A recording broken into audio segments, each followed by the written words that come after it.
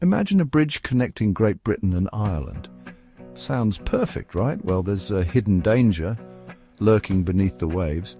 Did you know why there's still no bridge connecting Great Britain and Ireland?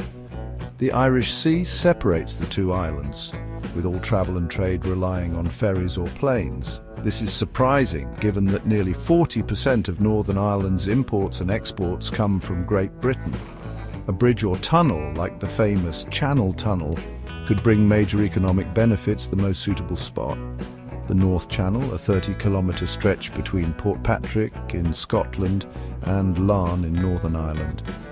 But while a bridge here is technically possible, there's a shocking obstacle: the Beaufort's Dyke. This deep trench, the Irish Sea's lowest point, hides a dangerous secret.